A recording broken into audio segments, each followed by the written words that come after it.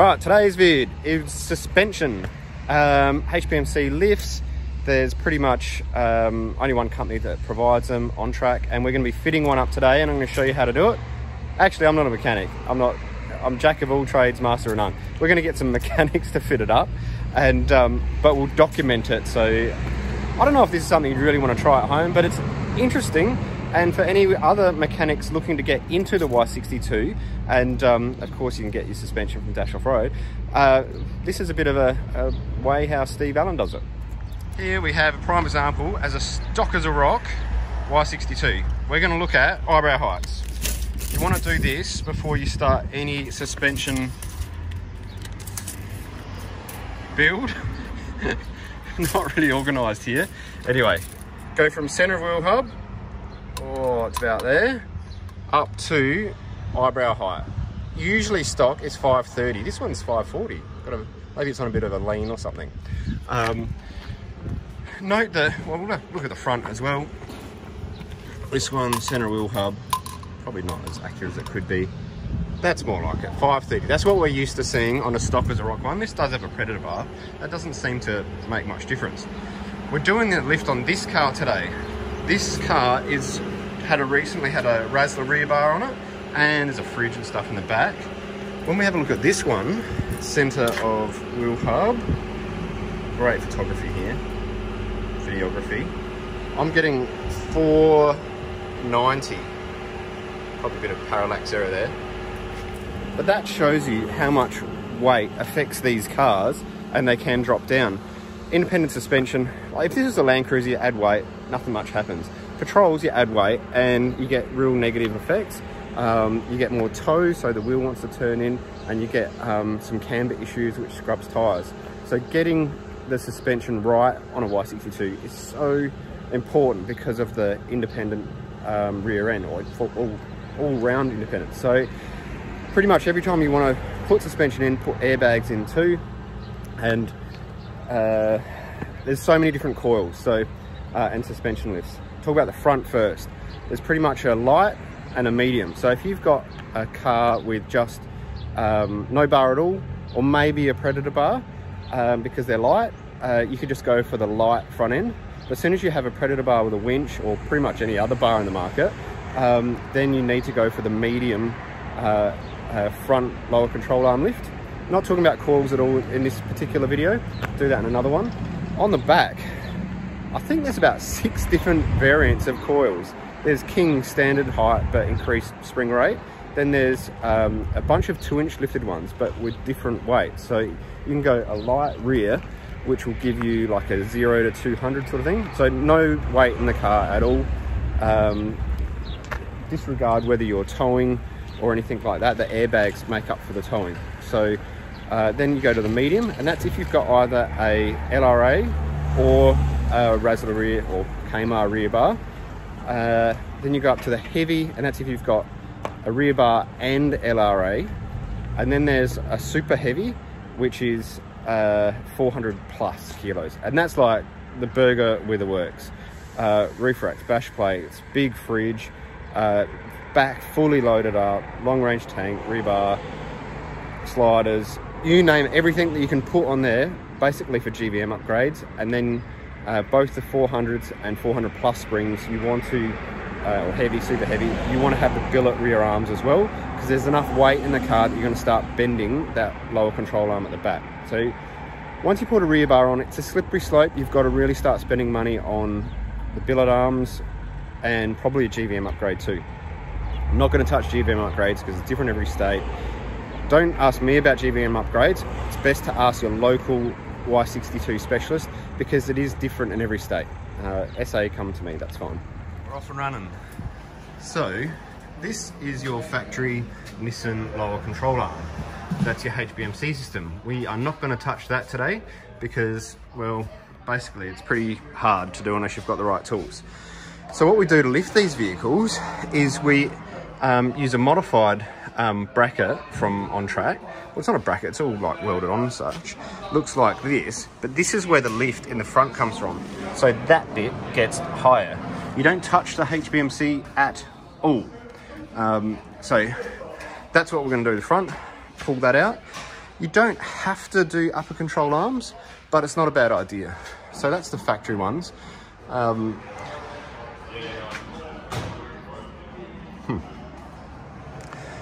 that's the factory ones. They are quite big and chunky. They're quite light duty as well. It's just pressed metal.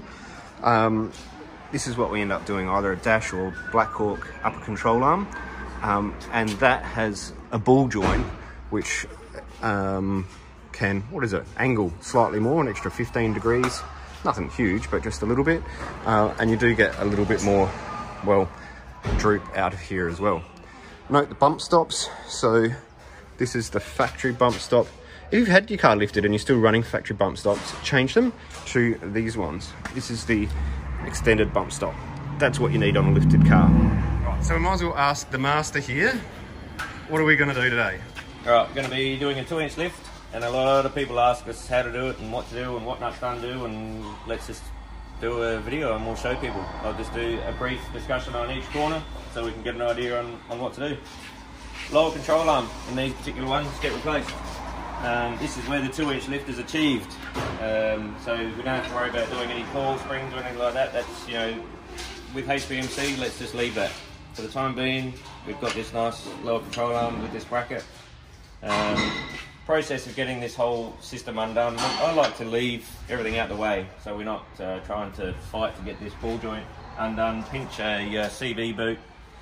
Let's just get everything out the way. I've done it like that since day one. I've had no dramas. People say to me, I might take the long way, but you know what? It's the right way for me to not stuff anything and have an angry customer. The lower control arm, if you're undoing the lower strut bolt, loosen these off. Just loosen them for the time being so we can have everything ready to rock and roll. This nut up here for the upper control arm, you want to undo those. Obviously you've got split pins on there, and you've got your tie rod end, so definitely undo all those three. You've got a little nut on the brake line.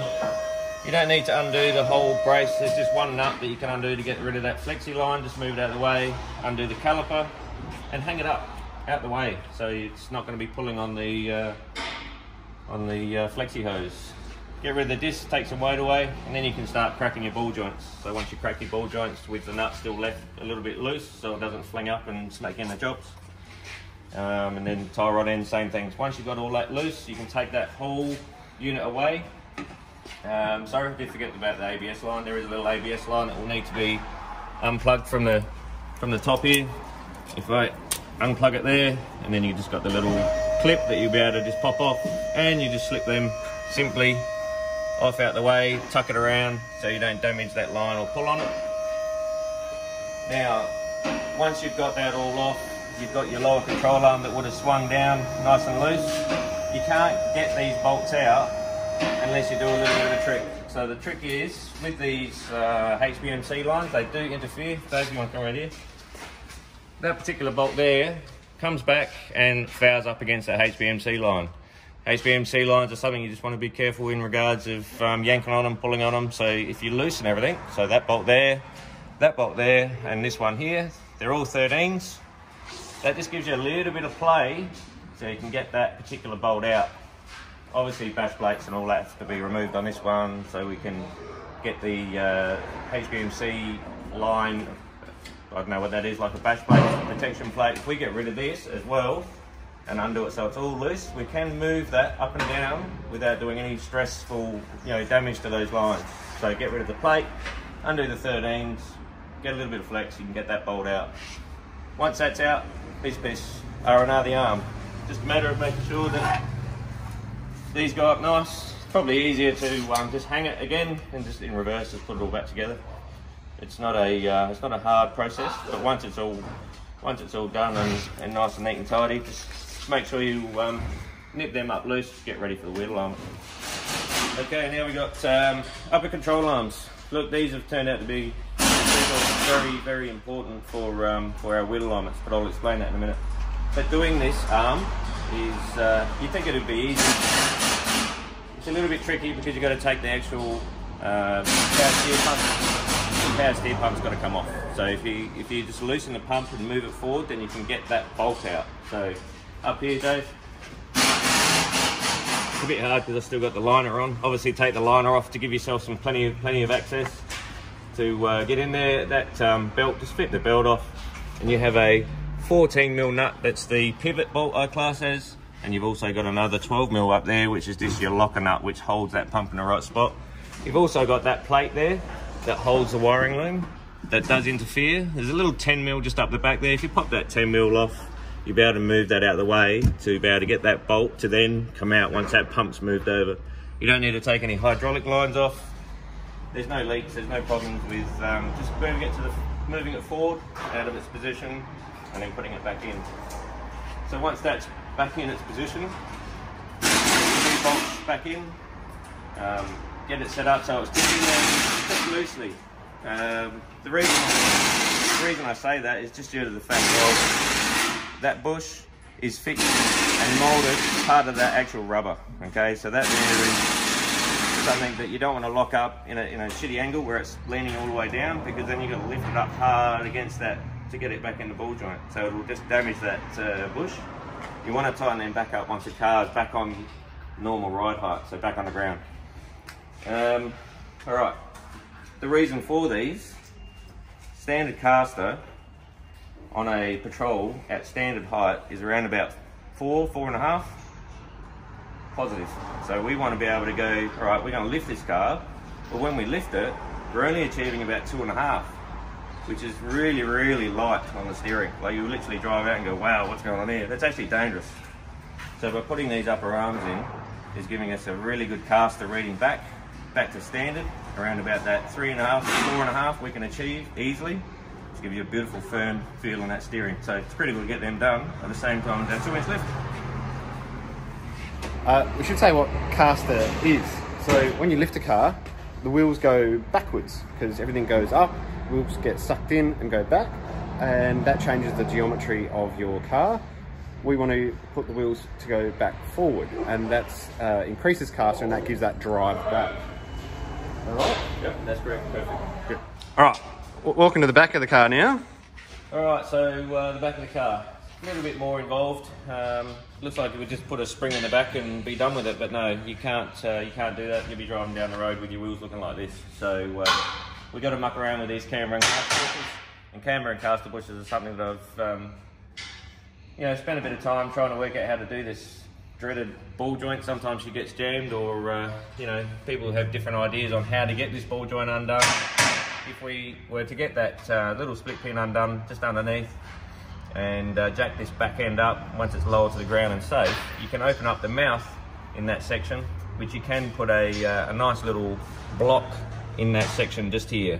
And when you lower that arm back down, it obviously wants to pinch and get very close like it is on the angle now, and it puts a lot of pressure on that ball joint to be able to release it.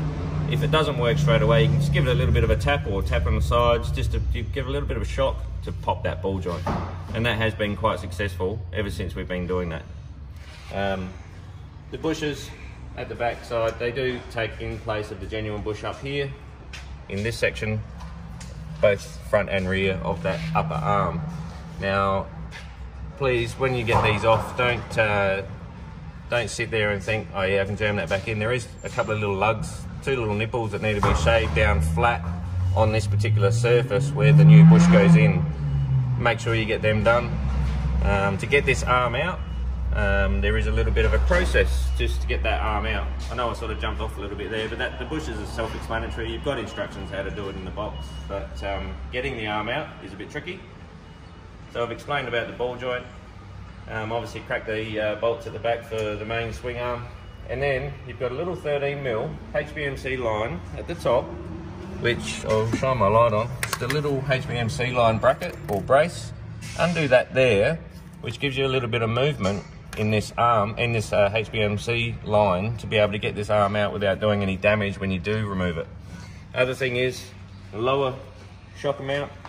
This bolt here is something that you want to undo, get rid of it, and just move that shocker up out of its socket, and just move it up a little bit without removing the whole thing. Just move it up out a little bit, which then moves this whole shocker out of the way to give you that bit more room again to be able to get that arm out without damaging the boot. And then the HBMC line and everything's just going to move out the way nice. You've got these little 13mm nuts that hold the, once again, flexi line for the brake caliper. You want to get that off there, because that's part of the arm, so you can get it out successfully. Once you've done the arm, we might be able to show some pictures in this little vlog of some of the positions where we put it and how much lubricant we over grease them, so we don't get that horrible squeak if we got not enough grease in it. But also, once it's greased inside the bushes, make sure you grease on the K-frame, so when it slides in, you don't get that side effect of it rubbing and squeaking. That's just a couple of little tips. I hope that helps. The spring, look, spring's self-explanatory. You got your main bolt that goes onto your rose bush here. Take that out. Having some sort of a jack or a device that you can use to safely bring that down with the old spring, pop the old spring out, and then your new springs then go in reverse order. The reverse order can be a little bit hairy because it's a longer spring, but you know, just take your time. Make sure you line it up nice. You can move this left and right to be able to manipulate it.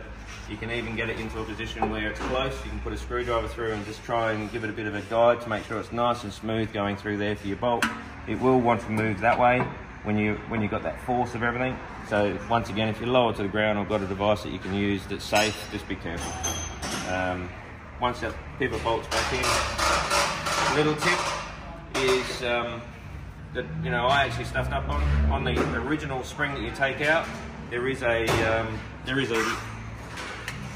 anti-squill, I don't even know what it's called. It's just there to stop the coil spring from rubbing. But that noise that it affects without that rubber there, without that plastic protector there, is horrible. So definitely take that off the original and put it onto your newbies. So once we put that back in place and it's got the weight of the car back on it, we've not got that horrible squeak and customers coming back wanting to shoot us because we put crappy things in their car. If we put this back in place, just make sure it sits nice home as well, because if it does sit anywhere poorly in that area, you can have that spring just touch that K-frame area just here, and that there is poor as well. So when you're driving down the road, it can squeak up and down, up and down, up and down. So just make sure that it sits and locates in that top upper rubber perfect, and then you'll be laughing. Everyone will be happy. That's about all for the rig. It's just a matter of making sure that you get those grooves right, which I'm sure we'll show you a picture in this one. Just an idea on where it should be sitting, and make sure we get nice readings when we do our wheel alignments.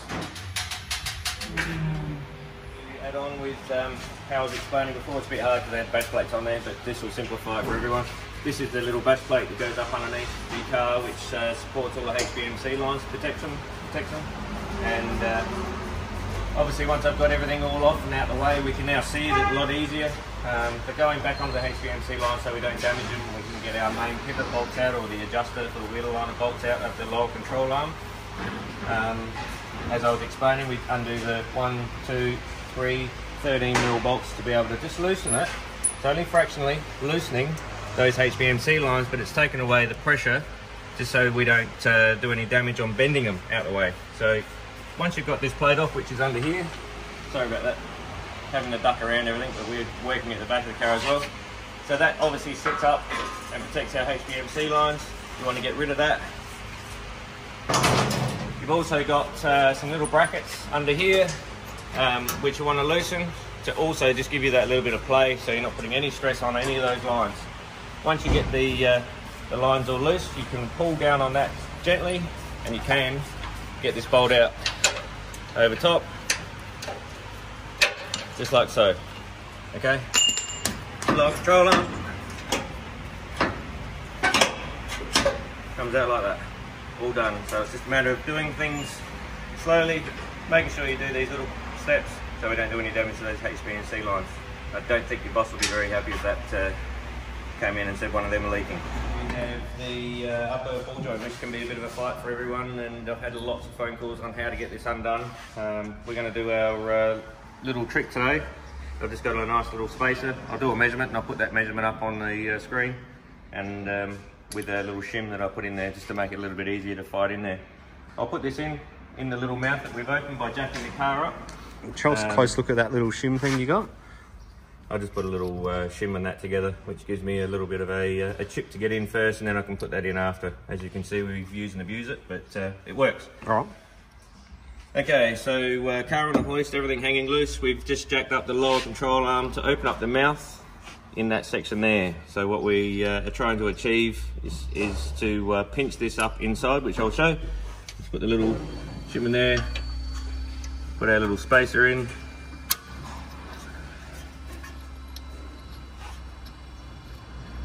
Okay, so we get that to sit inside the mouth, so we can eventually slowly lower the system down, the suspension down, and have that pinch inside, which is going to put a lot of force on that ball joint and hopefully pop it for us. So we'll just do the example for you while David shows the video. Coming down with it.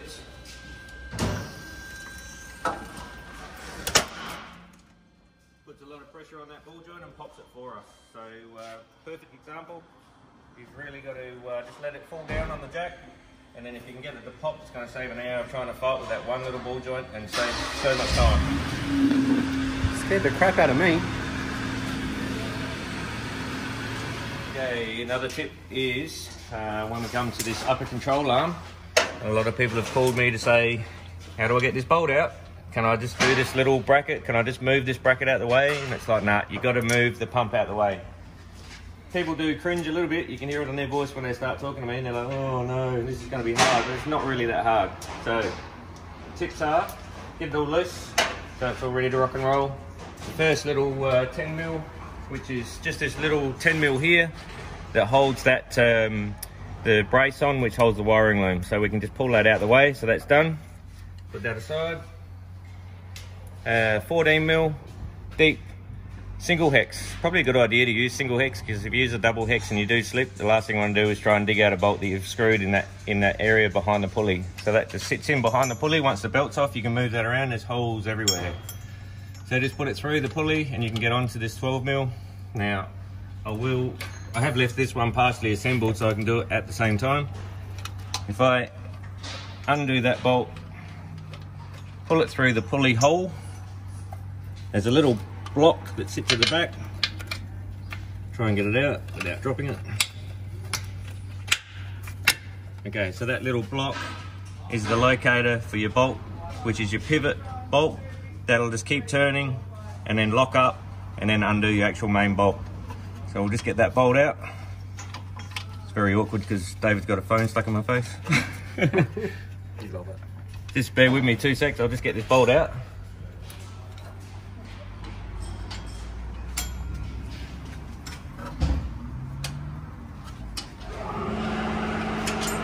Alright, so that's your main pivot bolt. Take it all the way out, so when you do it up, it'll turn, it'll lock up on the alloy housing that it sits in, and then it will slowly close over and tighten up. So that's your main pivot bolt. Okay, so the next bolt you've got to undo to get this pump out is at 3 o'clock. So looking at the front of the pulley, so looking at it that way, looking at the pump at 3 o'clock, there is another 12 mil bolt that you can undo to release that out of the actual cradle the power steer pump sits in. I'll just get it out for you.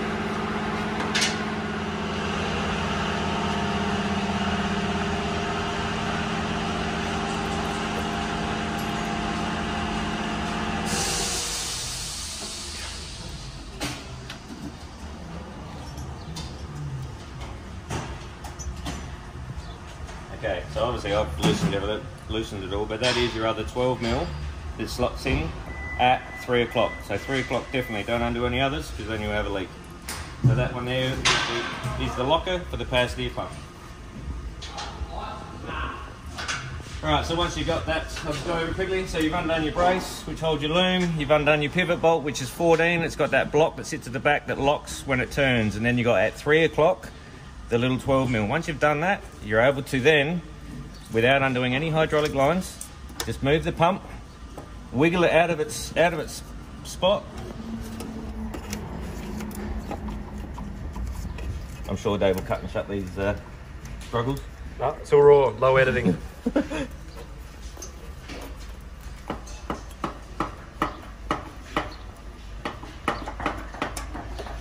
Alright, so we've got it out of that little spot, because in there is a little spacer block that will move over and make that locate the pivot of that power steer pump nice and firm. So we just had to rock it out of there. So now that we've got that pump loose, we can just move it forward and just move the loom out the way and then undo and get out that silly bolt that interferes with everything. That's it. That's done. But putting it back together is pretty cool for something that I've always done since day one. Just another little tip. So once we've got the old one out, throw it to the side, get the new one. And those bolts we reuse. Copper E's. All your mechanics are going to love you. If you use this, it's going to be able to remove easy when we do wheel alignments, when we go back to tightening them up. We haven't dragged in all the debris and made it all lock up and stuff the threads. Trust me, use it on those ones. And also your wheel aligner bolts. So those are your lower control arm ones. Your wheel aligner is going to crack that nut and it's going to be seized. We like to take these through salt water, dirt, love day. So obviously by taking these out, any moisture that gets in that cavity will lock solid that. Your wheel aligner will loosen that nut and you won't be able to move it. It'll actually move the whole bush at the same time. It's a nightmare.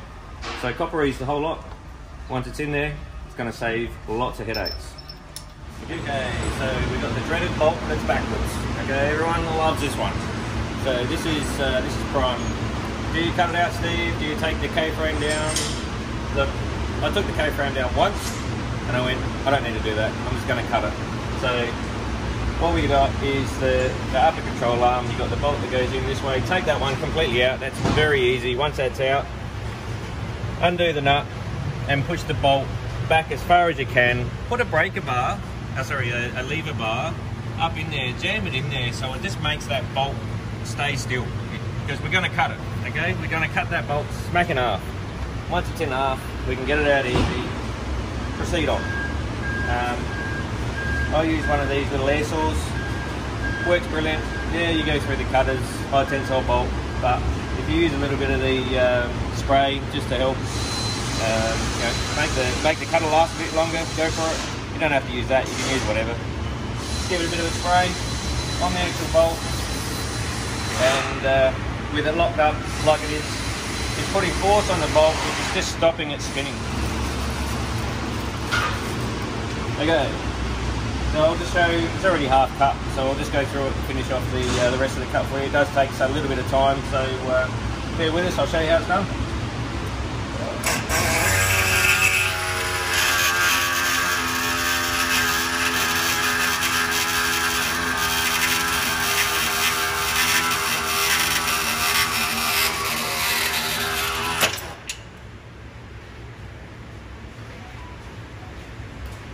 Okay, so the head of the bolt's obviously taken off now. Just take that back out so you can unlock it.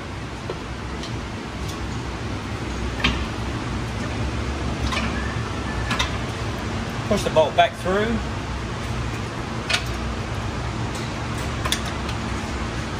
Alright, Bob's your uncle.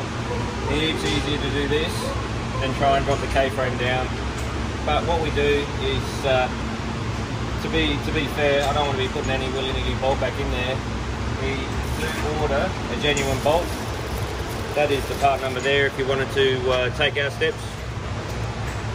It's pretty critical. I mean, these cars are towing some pretty heavy vehicles, so the last thing I do is have a bolt that wears out or comes loose or just does something wrong because we've manipulated it. But turning it around, it's got no issues, there's no problems. The locator on the actual bolt is there. It sits in nice. Perfect. So once you've got to this stage, you'll be able to get that arm out. Like I said, we do move the shocker lower section out the way to give us a little bit more play. We've also got the bolt up top that we manipulate to be able to get it out. It's easy. There's no fighting, there's no struggling, there's no damage. It's just a matter of getting it out and doing our bush job. We'll do that in a very short step after. There is one more thing I can show you while we're here though. Got my light. Now if you want to come around here, the little nipples I was talking about, that if you don't shave off, is going to give you all sorts of grief to be able to get back in. So the little nipples Sorry about the dirty hands, but those little nipples there, all right, they are the ones you have to just grind off so they're nice and smooth. So when you put the new bush in, that goes in, doesn't lock up on there and do any damage. So it's just a matter of being careful taking these nipples off. You don't go too far because you don't want to go too thin, but just get them so they're smooth, and then just rub some nice grease in around that area. Okay, so rear camber bushes. This one here can be a little bit tricky. Once again, people have their own idea on how to get them out, but we have our little idea how to get them out without doing any damage to these sockets that the new bush is going to sit in. I've got the rose bush puller that we use for like Ford Falcons and so forth, which is just a little wind back, pushes from the inside out and gets these bushes out successful with a little bit of heat. So it's going to run through it with you. So first things first, put the rod through the guts. Obviously these bushes only come out one way. You've got like a step that sits on the back side of everything, and that step I'll explain in a minute, because once we put the new bushes together we've got a process that you can't go wrong, because there's a fatter step and a thinner step on each end of those bushes. So what we've done is we've just managed to find a bearing shell that will sit just on the inside edge of these bushes, okay, so it'll push through without interfering with the main housing. So that's something I'll just let you guys transfer back into your bits and bobs and see if you can find something. So I'll set this one up so we can get it all up and going. I use these little spacers all the time for everything. Pretty much just using the thread to hold it all in one place.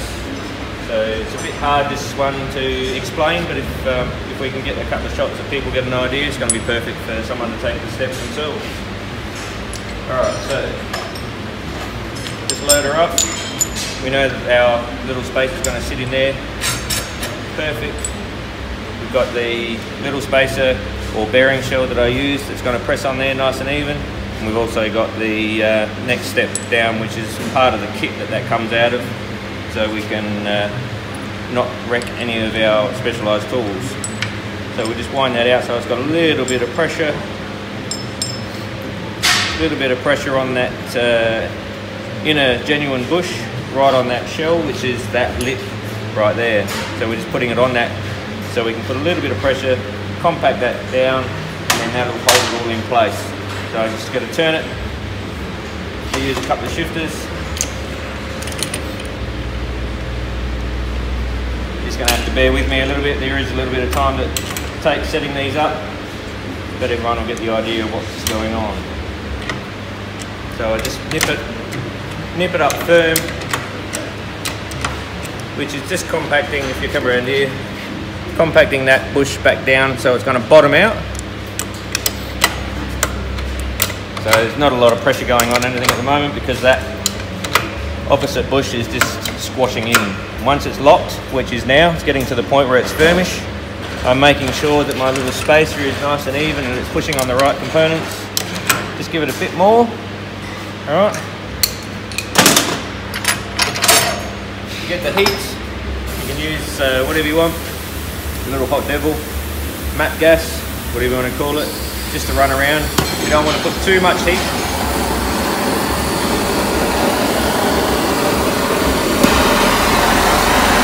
Don't want to put too much heat, but if we can get a nice amount of heat in around it evenly, it just breaks the seal and makes it move a lot easier, which I'll explain in a second. So I'll just do this one.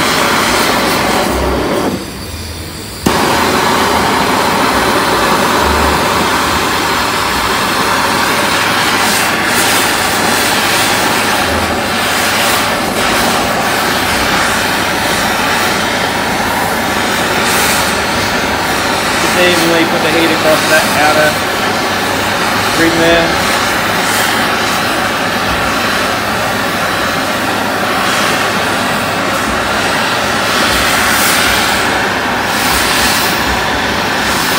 I know it's a little bit time consuming, but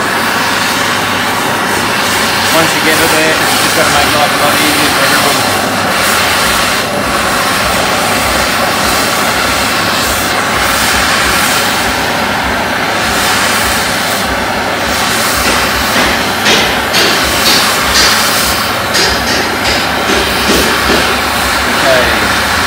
I feel that that's enough.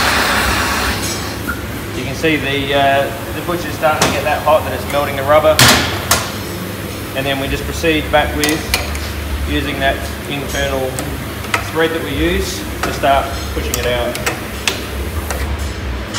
Straight away, you can see it's starting to come away nice and neat and tidy.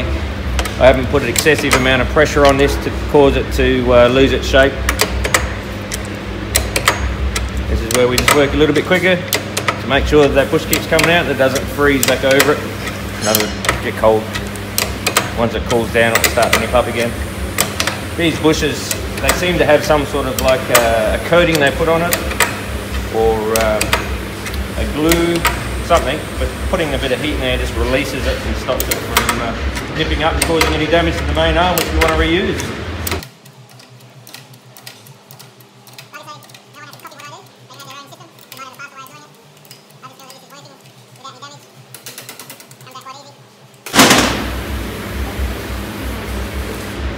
As you can see, the sticky glue that I'm talking about, it's that there. It's sort of like a paste they must put on there, but by putting a little bit of heat into that, it just releases it, makes it come off a lot easier for everyone.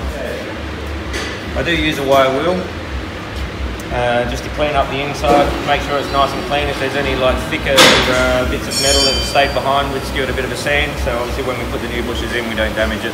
It's the same process as you know, any mechanical job. You just got to make sure that it's nice and smooth and you're not going to damage the new seal when you put it in new bushes on.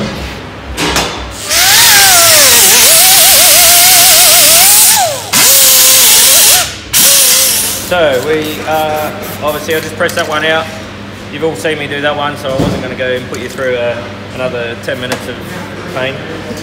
I've done exactly the same, so I've just pushed that out, cleaned it up, give it a bit of paint, stop it rusting. Next thing, bushes, the critical part. These bushes we just pressed out. You saw me all take them out that way. They all come out backwards.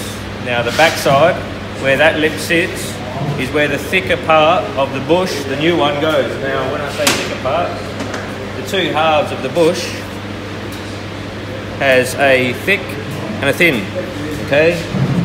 You don't want to go and double up and put too thick, too thin. It's got to be that way. That's the way the bush sits, okay? So that other side is exactly the same. So the thicker part, like I said, goes to the rear. And we don't want to put any grease in here. It's a big no-no. I've been taught from day one of being a mechanic, you do not put grease on the outside. You want the inside to move, not the outside. Okay, so that there, the thicker one.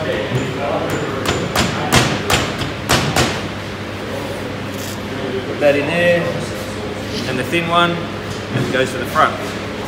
And when I mean front, when that arm's in the car, that points back, and that points forward. Same again, follows the same process. Thicker one at the back, thin one at the front. Okay, so that there is our bush in. Now,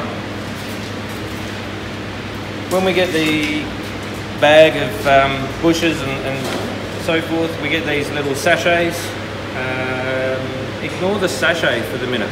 Don't worry about using just the sachet, because it's not enough grease. These do start squeaking 6 to 12 months down the track. And the last thing you need is a little Gemini sound going down the road in your $80,000 patrol. So over-grease them, pack them. There's a little slit in the side, in the middle of those two halves. It hasn't joined completely up, fill it. So get yourself some of the moly grease. Buy some so you can just smash it in, put heaps in there, like put a big blob on the end of your finger, smash it in there and really push it into that groove in between.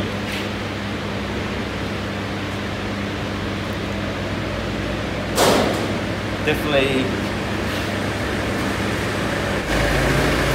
don't think you're not overdoing it, put heaps in.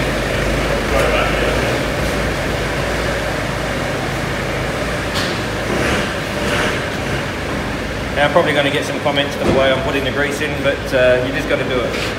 Practice. Alright. People have been waiting for this bit. Where do I put the bushes? What angle do I put them on? In the instructions it does say, put a line across them. It does help. I've done it since day one too. you try and do it without, you can be out a little bit. So put a line across them in the horizontal way that's going to give you the option to be able to look at that line and be able to put it in the right spot. We've all taken our measurements on the angle this arm sat before we've removed them at ride height, and to be honest with you, this one was sitting very, very flat. So you can just imagine when you put a 2-inch lift, your suspension is going to be on an angle. So we need to make sure that they go on a 2-inch lift angle to be able to support and give us the best achievement for our wheel alignments. So I'm going to take it out of here, I think. Make life a bit easier for everyone. Ours sat in the car very, very flat. Okay, so this particular one did, because it was quite excessive amount of weight on the back. We're going to be sitting this one at 2 inches, but theoretically it's probably going to be sitting at about 3 inches the time we finish with it, because it's going to have the right springs to support the gear that's been put in the back of this, and a razzler rear bar. So in the hindsight of everything, to make life a lot easier, that mark there always, that offset hole always goes towards the ball joint. Makes life a lot easier. If we have that in our head, it just flows, everything goes together nice. So if I put that in the insert and I have it square to the arm, that's wrong. Because this arm is now going to be sitting into a car with a 2-inch lift, so we're going to get that pitch. It's going to look something like that once it's in the car with a 2-inch lift. So we need to bring that around, so when it's sitting in the car, that line is then square to the arm being in its new position. Alright, so we do have the measurements and the instructions that's been in the box with this lift kit. So if I am going to look at my arm being straight, the pitch of that being on a slight angle of the percentage that we need from the measurements we've taken first, we're going to get wheel alignments, and we're going to nail them. They're going to be really, really nice. I'll just put that back in there now that you've got the idea. Okay, same again, towards the ball joint, the offset. And then when we sit back and we look, we want to evenly set them at the alignment that we got. Both equally the same. So that will give you an idea on roughly where it's meant to sit. I've got to still put them in and push them home. Come around the other side. I use the vise, sorry about that, I use the vise to help me push them home. Holds it all together nice and even.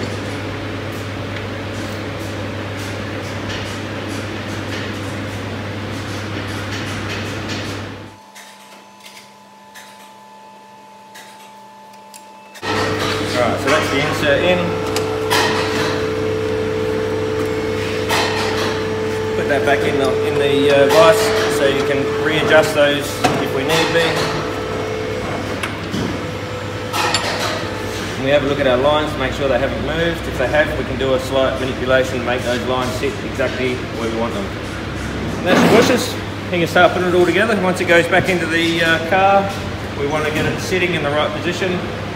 That's going to be for our 2-inch lift, so it's going to be down. Once it's in that nice position, we're going to then lock up both those bolts, really lock them up tight. So those little marks that are in the bush, those little teethy marks that you'll see, those little notches that are in there, lock that bush into the K-frame, and that bush is never ever going to move. That's going to be locked solid.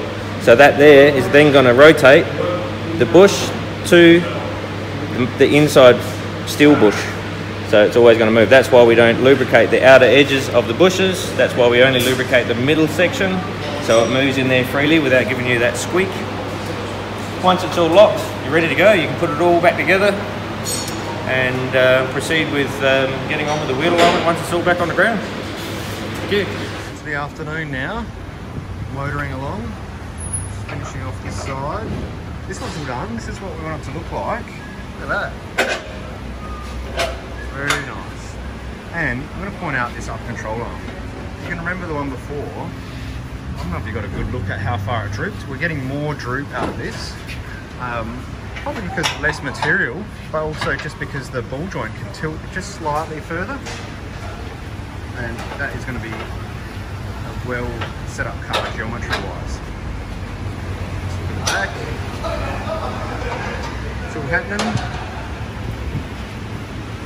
The airbags in. Basically now it's just over to the wheel aligner. So I'm hoping that this suspension video has helped you guys out. Not that I actually think people will really install this very often in their own, you know, backyard, that sort of thing, just because it's pressing the bushes and all that sort of thing.